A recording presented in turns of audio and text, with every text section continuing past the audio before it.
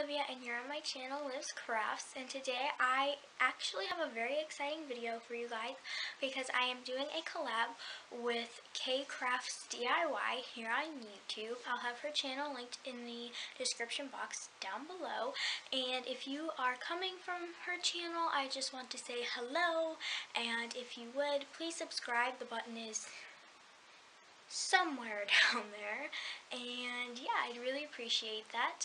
And yeah, so today I'm going to be showing you guys how to make your own DIY Tumblr inspired arrow wall hanger decoration thing. I don't really know what to call it yet, but by the time this video is uploaded, I'll have a name for it. So today I'm going to be showing you how to make that, and it's going to be, I like the decoration a lot. It makes my room look a little bit more Tumblr and neat and awesome. And if you are from my channel, make sure you go and check out her channel, and like I said, it'll be linked in the description box down below. And again, if you are new to my channel, then please check out my Instagram. My Instagram is @livescrafts_. It'll be over here somewhere, but my Instagram is @livescrafts_, and you can show me your creations or recreations on Instagram using the hashtag #SeeThisCC. It'll also be over here somewhere. And yeah, without further ado, let's get into the video. So you're going to start with a skewer stick, or 2 or 3, and all that I'm doing is I'm putting an indent on the end with the point with my scissors so that I can just break that point off, because for an arrow you're not going to really want a tip or a point like the skewer has. So yeah, and then I'm just taking a rainbow loom rubber band and I'm wrapping it around the top of my skewer, and then I'm taking a safety pin, no, paper clip.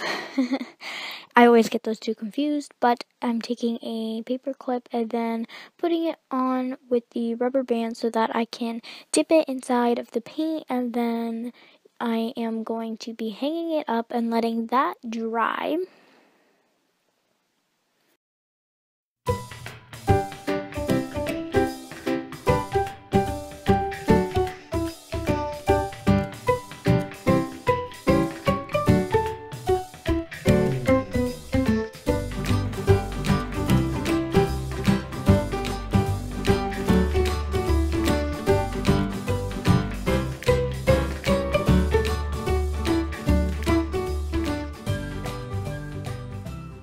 So once that is dried, I am just going to be taking my rainbow loom rubber band and my paper clip, again I did it, and then I am going to put the rubber band on the side that has just been dried, so the white part, so that I could dip the other part that's not white yet in the paint. And then I'm doing that with all 3 of the skewer sticks that I am using to make 3 arrows.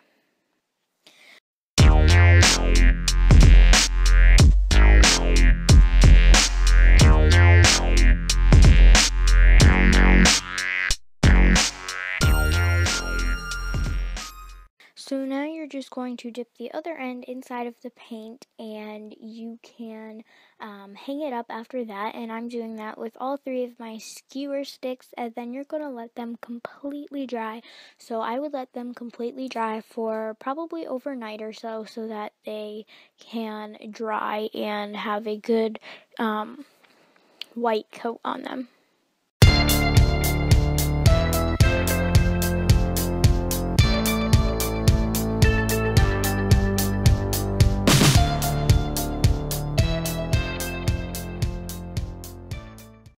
So now you're going to cut out some feather shapes. I am cutting out feather shapes from colored paper and newspaper to kind of give the arrows an everyday unique feel. And then I am also going to be cutting out triangles for the end of the arrow, for the point of the arrow. And you are going to need 2 triangles for the tip of the arrow, and then you are going to need 2 feather shapes for the other end of the arrow for each arrow. So if you have 2 arrows, you're going to need 4 triangles, and 4 feather shapes, but since I have 3, I'm going to need 6 triangles and 6 feather shapes.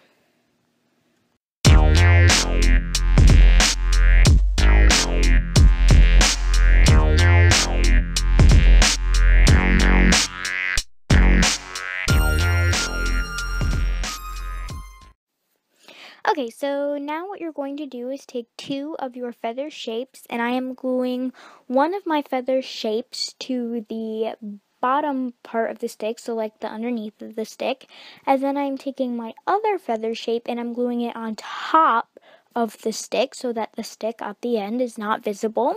And then after that, I am taking the triangles and gluing them on, again, the top part of the stick, and then one on the underneath part of the stick, and then you have an arrow. But make sure you be careful with the hot glue, because it is hot glue and it will burn your fingers, but just make sure that you are very, very careful.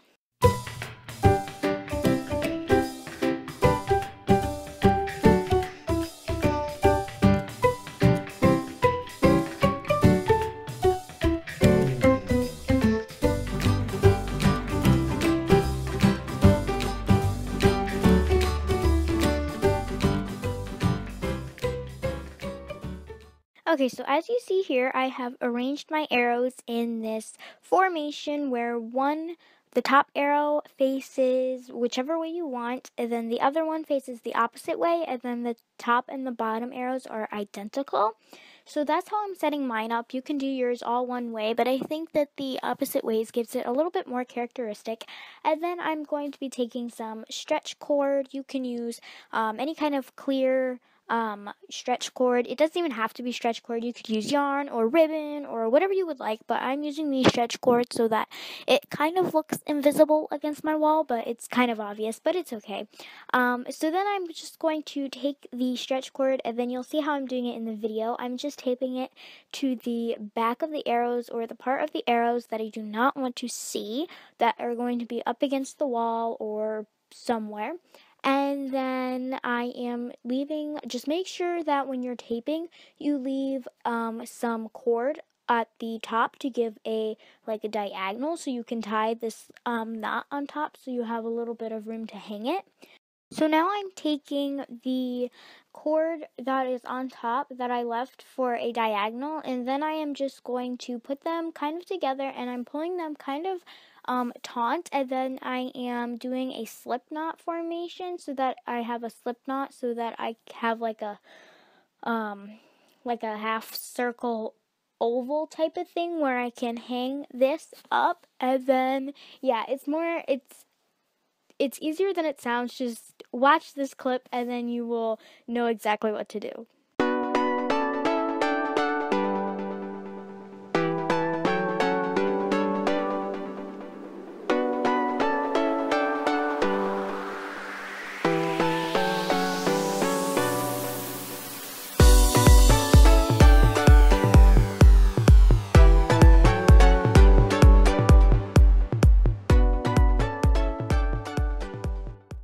So if you don't want to leave your arrows looking like this, and if they're too plain for you, all I did was I scrolled through my camera roll on my phone, and I sent some photos that I really, really like to my email, and then I printed them out to hang on the arrows.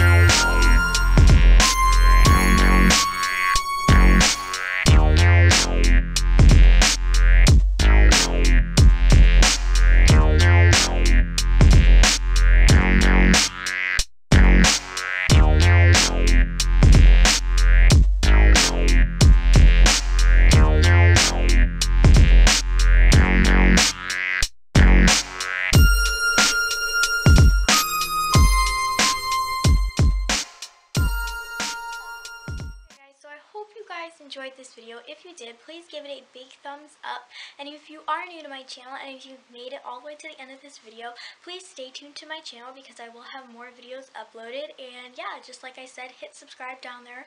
And yeah, make sure to leave me a comment for, well, any comment you want. Just leave it in the comments down below. It could be a video suggestion, anything really. And yeah, so I will see you guys all in my next video. Don't forget to follow me on Instagram. And yeah, bye!